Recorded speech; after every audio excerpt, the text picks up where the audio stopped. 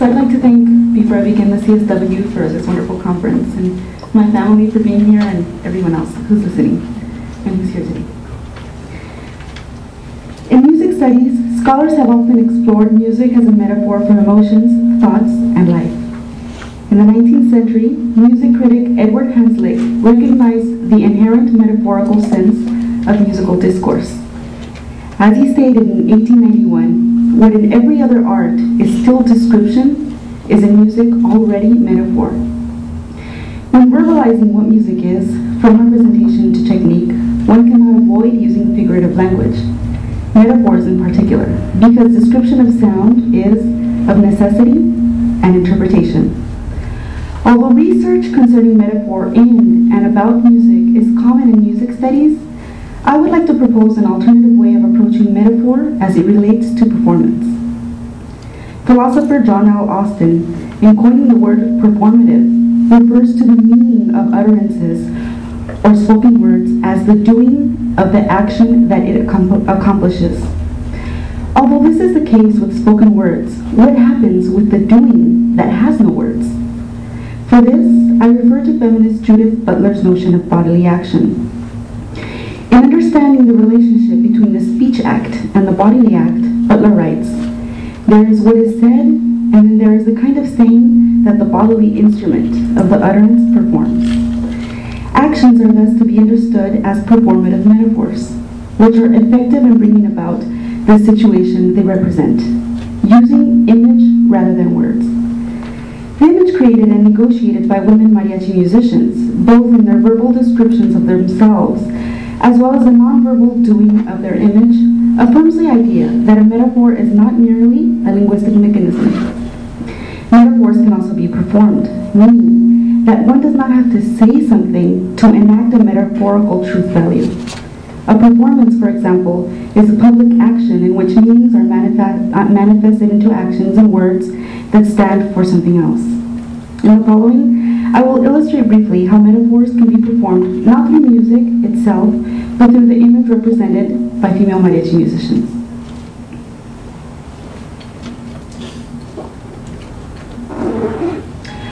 Around the world, mariachi music is a powerful mode of cultural expression that has been predominantly recognized as a male-dominated musical tradition, despite the fact that women also play an integral role. Since the beginning of its worldwide popularity, the mariachi image has been utilized to represent a symbol of manliness, in addition to its significance as a symbol of Mexico. Embraced as an emblem of Mexican identity during the nationalist movement in the 1930s, the mariachi image was constructed from a collection of symbols such as the sombrero, the traje de charro, which is the stylized bullfighter outfit adopted by mariachi musicians, and pistol brandishing, all which collectively presented an image of Mexican maleness through films, television, and radio. Moreover, the masculine self-representation of male mariachi performers has largely influenced the common perception of this musical expression, and it is this male conception that has been primarily accepted by much of the media and scholars of this musical performance. In her article on the discourse surrounding the Mexican charro, Olga Nájera Ramirez posits that the charro must be approached as both a national symbol and a cultural construction of maleness. Despite the fact that there is a feminine translation for the word charro, which is charra, mariachi musicians do not use it to describe the female versions of the mariachi suit.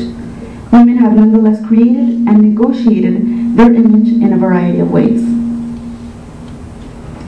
They can wear a longer skirt. This is the more traditional version, but this is in purple. Skirts that are just above the knees, below the knees. Skirts that are just above the knees. Fitted female charro pants, which means that they're wearing the pants that the guys use, but more fitted to the female body. Mexican regional style tops, here. And Mexican regional dresses. This is the way that all female groups used to dress in the 1950s and 60s. They don't really dress this way anymore, but it was one of the ways in which they embodied the Mexican charro outfit. And and contemporary dress with botonadura decoration. Botonadura is this middle here on the side. And so as you can see, they're making it a little bit more feminine. By developing their awareness of the signs and signals that serve as a language of their body, and by choosing to do their image in order to perform a female version of the historically masculine mariachi suit, women mariachi musicians metaphorically assert and contest that which individuals and communities once conceptualized as the norm, the traje de charro. The metaphoric assertions by women in mariachi today, seen as perhaps a metaphor of the role of women in musical activities, thus provoke enticing questions regarding tradition, judgment, and symbolic meanings.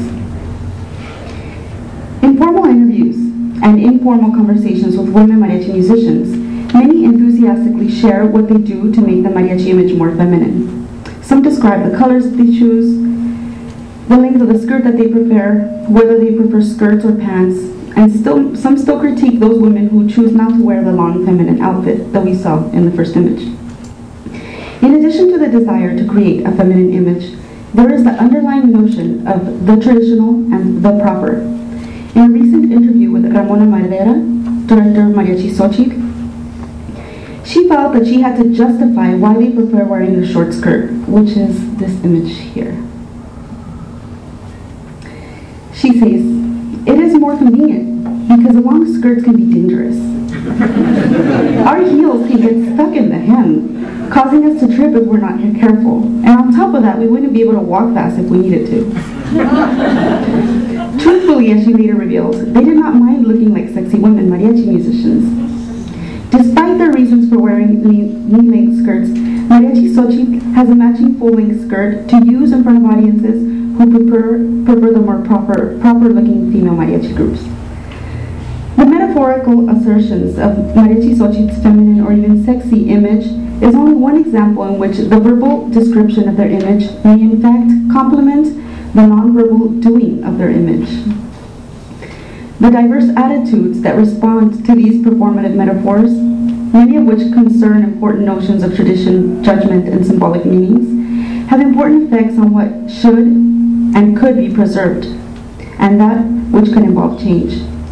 On Sunday, November 27, 2011, El Mariachi, Música de Cuerdas, Canto y Trompeta, which translates to mariachi, string music, song, and trumpet, was among the 18 new items of intangible world heritage to be added to the representative list of the intangible culture of humanity by the United Nations Organization for Education, Science, and Culture, UNESCO.